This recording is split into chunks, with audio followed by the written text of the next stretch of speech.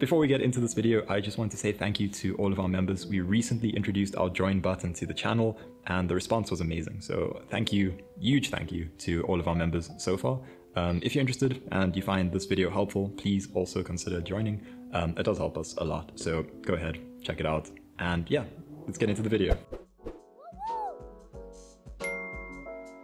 Welcome to this handy Houdini tips video. In this one, we're going over instancing. Now, I've been doing a lot of terrain work recently, and as part of that, there's been a lot of instancing and orientation stuff and scattering, all of that goes into creating terrains. And all of that's extremely useful. Oftentimes you'll need to scatter a bunch of points, and to those points you'll need to copy shrubs and trees and rocks and have them oriented in different ways and scaled down and have color variation. All of those things are extremely important when creating realistic environments. However, there's more to it than that. You can often use these exact same tips and tricks for generating all sorts of cool procedural systems. So I'm going to be explaining how to use things like orientation attributes, how to get variation in all of your scatters so that you can use those attributes that you generate on your points to get really good instancing. So let's get into it. We're going to go straight into Houdini to start. In Houdini, I'm going to go ahead and drop a geometry node. And the first thing that we're going to be looking at is orientation attributes. So what I'm going to be doing is just pasting this little set of nodes that I have here. This is just so we have a sort of axes representation. This is going to be useful for understanding how our orientation attributes adjust the rotation of our geometry. So we're going to go ahead and drop a sphere over to the side. And with the sphere, I'm just going to add a normal node. Now, normals are the first attribute that we're going to be looking at. The reason normals are so useful for orientation is because of what they are. They are a vector that represents the direction perpendicular to a particular geometry surface. So any geometry, when you have your normals generated on them, so in this case a sphere, the normal directions will always be perpendicular. And I'm sure you can imagine how that's useful. Say if we wanted to copy a bunch of trees onto the surface of that geometry, we could use the normal direction to align those trees in the correct manner. So that's why it is an orientation attribute. However, it's not the best way to orient. And I'm going to explain a couple of things to you, but let's just test it first. So over here, we can drop a scatter node, and let's just scatter a couple of points. We're just going to do 300. Now we're going to want to copy these cubes onto these points, but they're going to be a bit big, so let's also work with a scale attribute. So let's go ahead and drop an attribute wrangle over here. And in this attribute wrangle, we're just going to affect our p-scale. So p-scale is the uniform scaling attribute. Anytime you're affecting p-scale, you're affecting all axes uniformly. So we're just going to say at p-scale, and that is a float. We're going to make it equal to 0.1. So everything is being scaled down to 0.1 times its original size. Now we can use a copy to points. Second input will take our points. First input will take this little orientation thing that we have going. Okay, cool. Something to know about normal directions, right? If we take a look at our scatter, we have these normal directions which are facing away from the surface of our geometry. Now, when we copy to points, Houdini automatically aligns the z-axis of our geometry to the normal direction that we're bringing in. So that's how it uses it as an orientation attribute. It'll take the z-axis and align it to the normal direction. And we can actually see this when we copy to points, right? We have all of these blue rectangles pointing away from the surface. That means that it's taking our z-axis, right? And aligning it to the normal direction. Now, the normal direction actually works in conjunction with another orientation attribute. The two of them give you a lot more control. So the other attribute that is being used is the up attribute. So we say v at up, and we can make v at up equal to whatever vector we want. So we're just going to set this to the default, which is 0, 0, 0. And this is the same thing as not having an up vector at all. Now, the up vector is what the y-axis aligns to. So if the normal direction is what the z-axis aligns to, then the up vector is what the y-axis aligns to. And we can test this. So let's say we want to align our y-axis with the x-axis, right?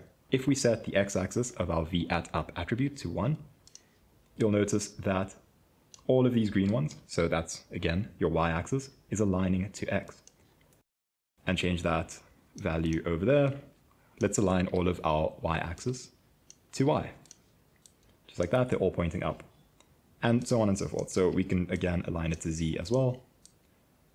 Just like that. Okay, so we kind of now understand how normals and up work together. There are some issues with this, though. One of the major issues is what is known as gimbal lock. Now, I'm not going to go into it too much, but the issue is that there's not enough information in the rotation to account for certain angles. So what will happen is it'll flick from a certain angle to another angle, and it just won't look right, right? There's an issue in that. So we actually need a quaternion. Now, quaternions tend to strike fear into people, but you don't really need to understand how quaternions work. You just need to understand how to work with quaternions. So what that means is that you just need to kind of understand the workflows. Over here, let's turn all of this into a quaternion. Now, the quaternion that we're looking for is called Orient, at Orient. That is the attribute that we're looking for. It is a vector 4, and it's the one that Houdini prioritizes. So if your normal direction exists, and up exists, and Orient exists, it'll ignore your normal direction, it'll ignore up, and it'll use your Orient attribute. So let's create that Orient attribute.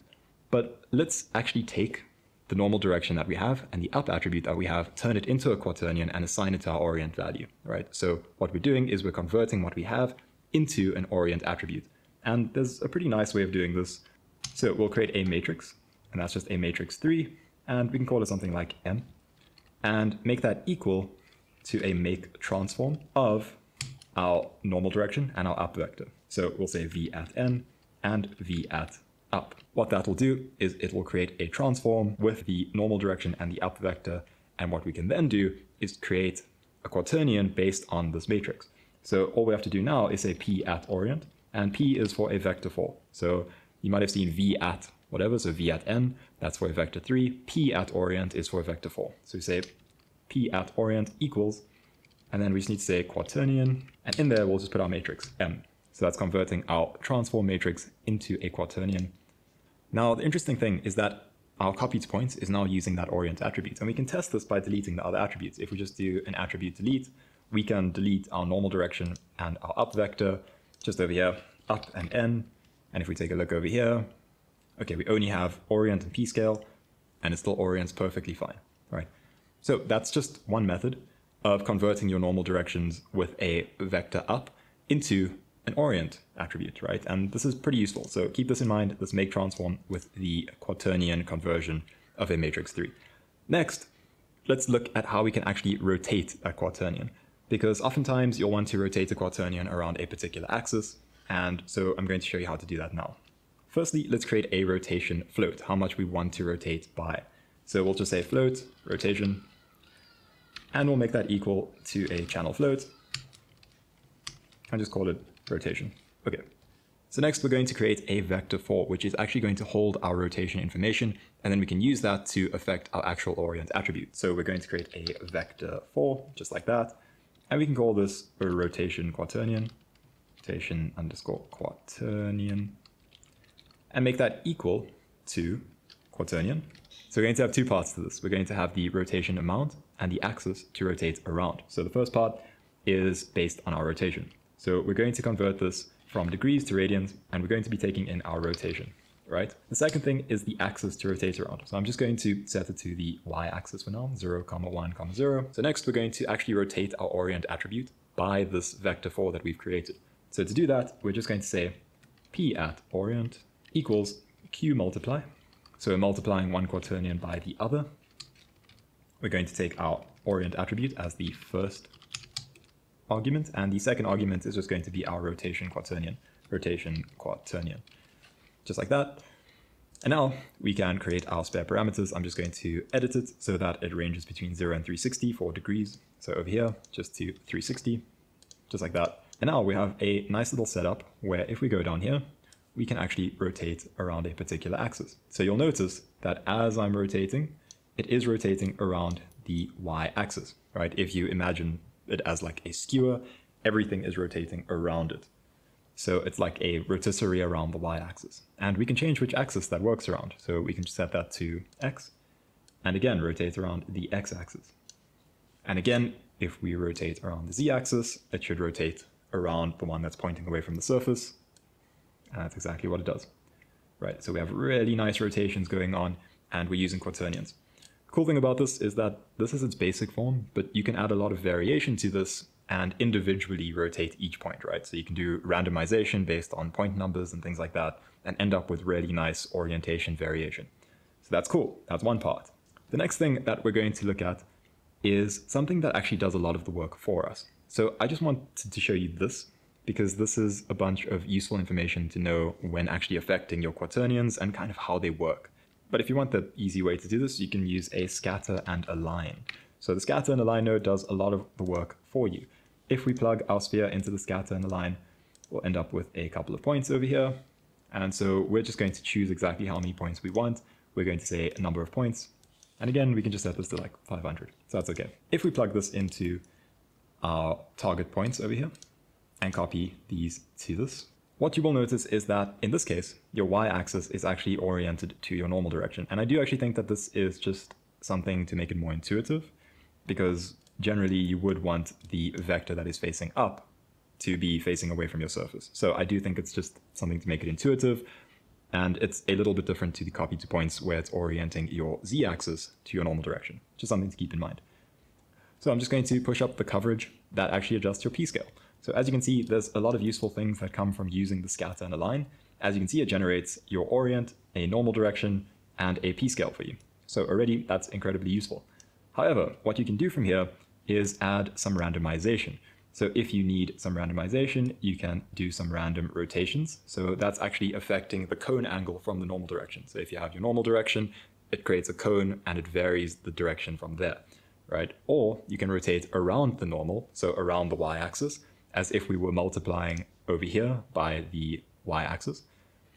So in this case, if you do that, you can see it rotates around the y-axis, right? And that's the minimum angle. It just generates a random value between the minimum and maximum. So something like that. Now, all of that's incredibly useful, but something that I find particularly useful is actually taking two quaternions, so two orientation attributes, and then blending between them. Because what you can do with that is something like a growth solver, where you have it running along a surface, and as, say, your grass is growing, it's going from straight up to kind of like a turn. And that's a really nice effect to have, especially when you're having an animated growth effect. So to do something like that, you can actually make a copy of this scatter and align node. So if we just copy this over, the only thing that you really need to keep the same between the two of these is the global seed and the total points. Because what we're going to be doing is we're going to be matching the orientations based on the point numbers. So we don't want those to be weird, right? We don't want them changing between these nodes. So on the first one, we're just going to copy that over. So we're going to copy parameter, paste relative references, and do the same for the seed. So if we now have this second scatter and align, and we use this one for all sorts of randomization, so we can have like some max angle stuff and some cone angle stuff, all of these things, right? So this one has a more varied orient attribute. So we can actually take this now and blend between those two. So if we have an attribute wrangle right over here, we can go into first input and second input. So all we're going to need to do is fetch our orient attribute from the second input, right? So we can make a vector for called randomization, and we can make this equal to the second input's orient values. So we can just say point from second input, so we say 1, comma, the name of the attribute that we want, which is orient, and we just need to say which point we're looking for. So we're actually just looking for the currently processed point, right? Remember, this is why we're keeping them matching between the two sides, so that we can just use @pt_num to get the matching point. Then all we have to do is interpolate between these two. So what you'll do for that is just a p@orient, and we'll make it equal to a linear interpolate. Now I'm going to show you the linear interpolate first, but this isn't the best way to do it. I'm going to show you the alternative afterwards. So we have @orient into the first argument, and we have randomization into the second argument. And as a third argument, we just need a blend. So we can actually make a channel float for that, and we can just call that blend. Just like that, we create our channel float over there. Let's plug this into our copied points, and let's take a look at what that does. If we go ahead and blend, you'll notice that they all kind of move from their rest position into this randomized orientation. But you'll also notice something that's a bit weird. Some of them tend to suddenly flip, right? This doesn't seem like a very smooth interpolation. If you look at this one over here, it's doing some really weird things. And that's simply because of the way that we're interpolating, right? This linear interpolate isn't the best way to go from one quaternion to the other. If we just change this to slurp, it actually fixes this for us.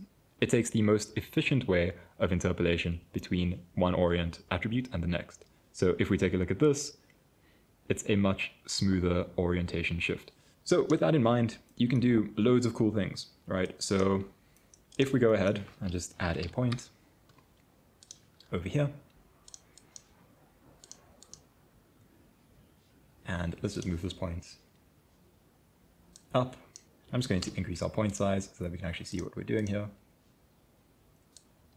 So we're just going to set the x value to sine of at time multiplied by some big value, and we'll do the same for cosine at time times 10. So we have this point that now just moves in a big circle. We can actually speed this up. We'll do 100. So 100 over there. Okay, so it goes in circles, just like that. And we're going to ray that onto the surface of our sphere. We have our sphere. We're going to ray this point onto the surface using minimum distance, and other way around over here. So our point now just sticks to that surface and moves around. And now we can give it an attribute, and we'll transfer the attribute over and use it to control all of our orientation and scale and all of those things, right? So over here, what we can do is just add an attribute to it, and we can just call this something like at intensity and make that equal to 1. And then we can use an attribute transfer to transfer that over. So we'll use an attribute transfer. So we'll transfer it onto the incoming geometry over there and transfer our intensity over. We're going to have to make some changes. So one of the things that we'll do is just set our intensity attribute to 0 on the incoming geometry to equal 0. And now that we're transferring it over, we'll just transfer intensity. We'll decrease the radius. So we'll put that to 0 and just a blend width. So if you want to visualize that, you can check your node information, click on intensity. As you can see, there is an area like that just moves around. And we'll just set our real-time toggle. As you can see, we just have that value that moves around. Okay, so that's pretty cool because now we can use that to drive certain things. So let's actually use that instead of our blend value. So instead of our blend, let's use at intensity. At intensity. And now in this copy to points, what you'll notice, and let's just switch off that visualizer, is that as that goes around, it changes those orientations. We're adjusting the orientation from the rest position to the adjusted orientation just using this, right? So this is like something that you can do to actually generate really interesting instancing. And again, you can add a bunch of stuff to this. You can affect your p-scale. You can say add p-scale equals fit 0, 1. So in here, we can take our intensity, at intensity, and fit it between a new range. So we can say that the smallest that it can go is 0.001, and the largest that it can go is 0.1, just like that. And now you have something like this. And so, as you can see, when you do things like this, you can end up with some really good instancing, right? You can actually adjust a lot of the information that's going into this and end up with some nice effects. So this is super basic, but if you do things like color and all sorts of variation, you end up with some really nice effects. And this is just to give you a feel for how to work with orientations, because that is the most important thing. If these were trees or rocks or whatever it is, you're getting really good variation in this case. If you had something where you want grass to grow over time, you can have all sorts of twisting and things going on. All of that is really cool.